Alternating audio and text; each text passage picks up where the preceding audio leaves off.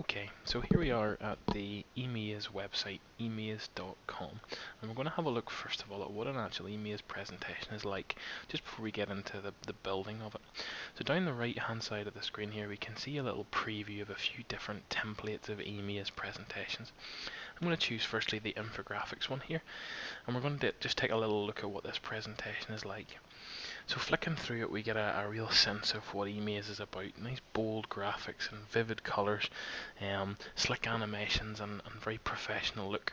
But this particular one you'll notice quite flat. It's just a scrolling presentation moving from one side to another, and that's fine if that's what you're looking for. But Emaze can also offer interesting 3D presentations. For instance, this one, the city presentation. So in this presentation, as we navigate through the slides, we move through this virtual city. Just like in any other kind of presentation, we would be adding the content to this. We would be adding the text and the images, but Emaze, the actual application, would then map those different elements onto this travelling city landscape. So it just gives you an idea of how Emaze is just creating those slightly different presentations, those interesting new ideas. Okay, so the first thing we need to do to actually use Emaze is create an account. I've done so I can just log in with my credentials. So just to add them into the screen here and click login. It's free to join Emaze. There are some premium options available, but you don't need them. You can work fine with a free account to start with. To get started, the first thing Emaze asks us to do is choose a template for our presentation. Now we had a look at a couple there a minute ago, but now we get an idea of just how many there are to choose from. There's quite a few, quite a good range. To get a better idea of which one we want to use, we can hover our mouse over any of these little template icons just to see a bit more about what the presentation is like, how it's going to move from slide to slide, what the colour schemes are like, that kind of an idea. It's also fair to say that the name of each template gives you an idea of the kind of content that's going to be suited to it. So for instance, you can see one there labelled finance, so we know that it might work well with statistics or economics, or that kind of an idea. But that said, there's so many customizable options within an Emaze presentation that you're not limited. You can choose a presentation type that might not necessarily match your content and make it fit quite well.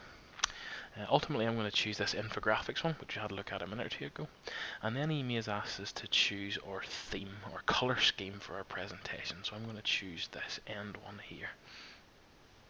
And after a few seconds, we're loaded into the Emaze application proper, ready to start building our presentation.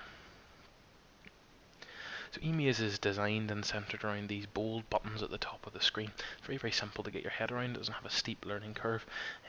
Most of the buttons themselves are self-explanatory, so it's fairly easy to navigate around the interface and know exactly how to add whatever you want. That said, handily there's a little help icon denoted by this question mark in the top right hand corner that allows us to turn on a little overlay showing us exactly what each button does. If we're not sure, if we just want a little bit of a refresher as to where everything is and what they do, we can turn on that little overlay just to refresh our memory. As well as that, in the center of the screen you can see a little tutorial video box, and we can scroll down through that. These videos will either help us get started or improve upon a presentation we've already made, and we can click on any of the elements To add a and shape, then choose to simply just play select it, one of just the to many watch options how available to in do the shape gallery. whatever point it is the video is making. So moving on then, we're going to start actually editing our presentation properly now. So Emaze has added in a title slide for us to start with, and you can see that as we hover our mouse around this title slide, some of these elements have this outlining box around it. That denotes an editable element. So here, for instance, I've double clicked on an editable element, I've deleted out the text that's already there, and I'm going to replace that with my own title for this slide.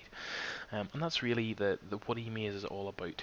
They've already pre-arranged and pre-populated these to give you the best idea of style and choice, and we're just going to change that and replace that with our own things. What I did there was just delete out an element that I didn't want, just by simply hitting the delete key on my keyboard. Here you can see as I edit a little text box, it drops my text down onto another line, which is not something that I want.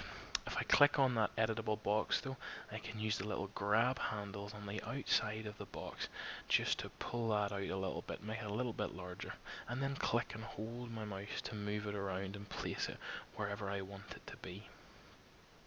And then again, we can do the same with any of these elements, like for instance the dates here.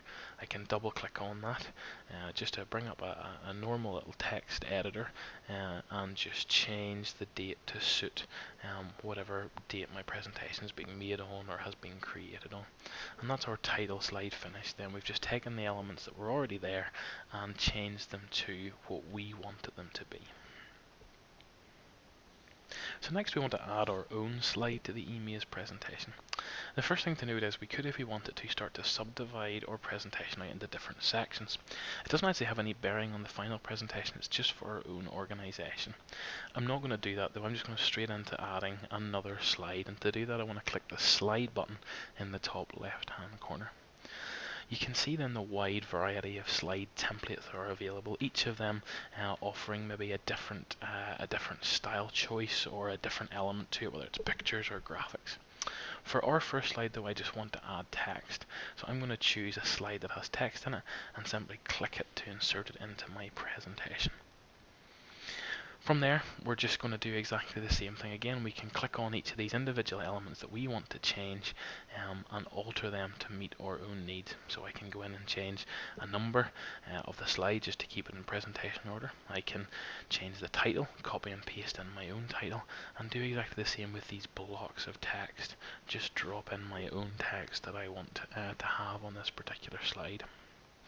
From there, just as we would do in PowerPoint or Word or any other tool like that, we can change various elements of that text. We can change the color by using this toolbar along the top of our screen.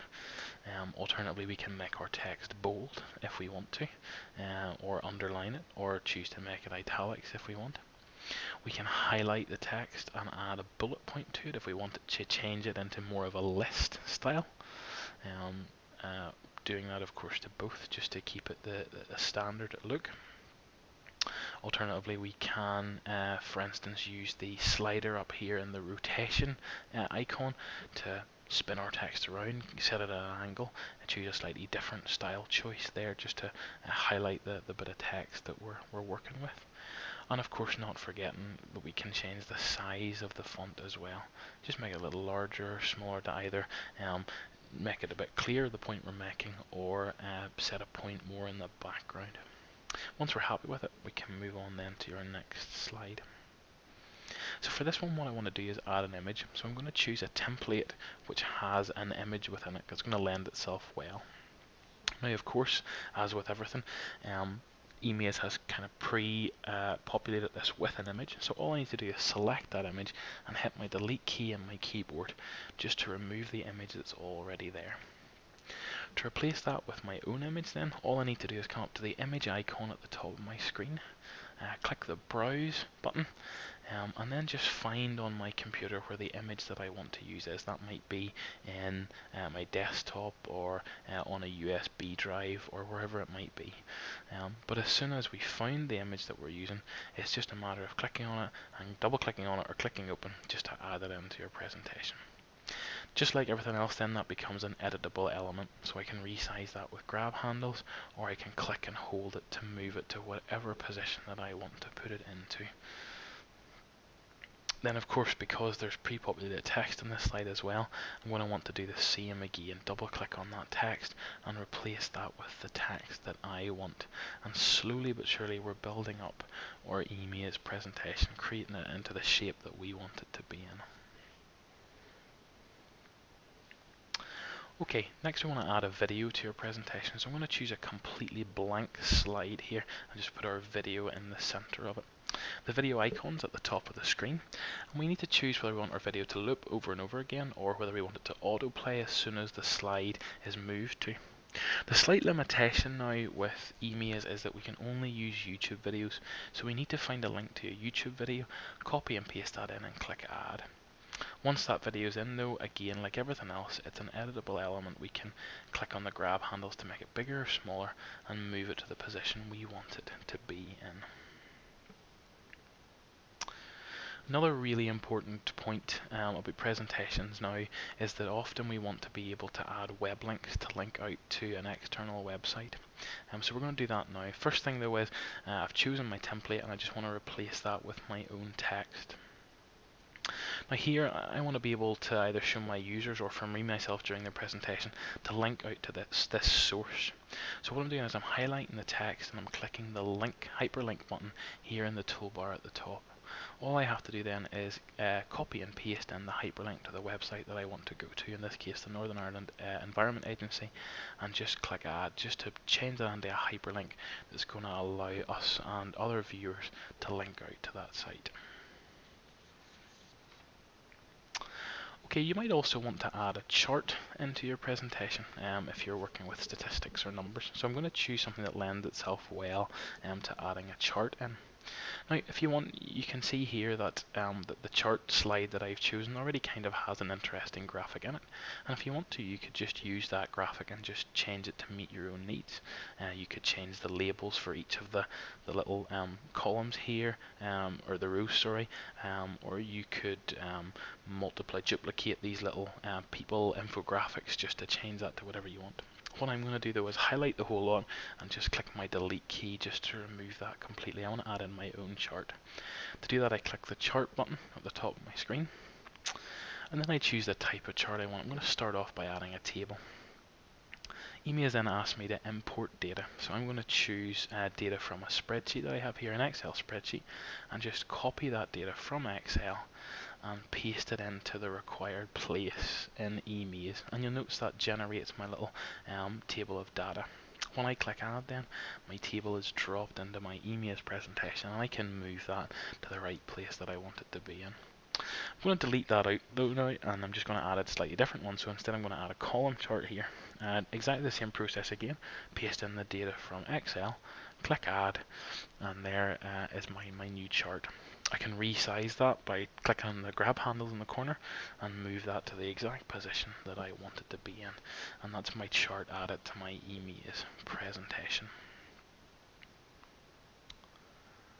What we want to do next now though is we want to have a little preview of it. So I'm going to click the play icon in the top right hand corner. We can now use these left and right arrows to navigate through our presentation and see it just as either we ourselves would or our viewers would see it at the time. It's good to do this just to get an idea of exactly how your presentation works. We can interact with the videos that we've added into our presentation, like we're doing here, which is good as well, just to make sure that it's working in the way as intended. We can interact with the links that we've input into our presentation. And we can just get a real feel for how it's going to look for us, either on the day that we're presenting it or afterwards. Now what we can also do is we can share our Emaze presentation by clicking this little share icon. That allows us to, first of all, either make our Emaze public or private. Do we want anyone to be able to see it, or just those we choose? We can invite others to collaborate on our Emaze presentation by entering their email and clicking collaborate. We can distribute it out to social networks, or alternatively we can distribute it via email by entering colleagues or students' email addresses into this email bar here and clicking send to distribute the presentation out to them. Alternatively, we can get the link to your Emaze presentation and distribute it ourselves, copy and paste it onto a website or somewhere. Finally, what we can do is we can copy this little embed code, which is going to let us put it into somewhere like a blog or a website, and we're going to show that now just by moving to a VLE. So here's our VLE page. What I've done is I've copied and pasted that embed code and added that into our VLE. And with that, you can see that the Emaze presentation just sits itself nicely in the VLE here, and all of the elements can be interacted with in exactly the same way as it would be if we were presenting.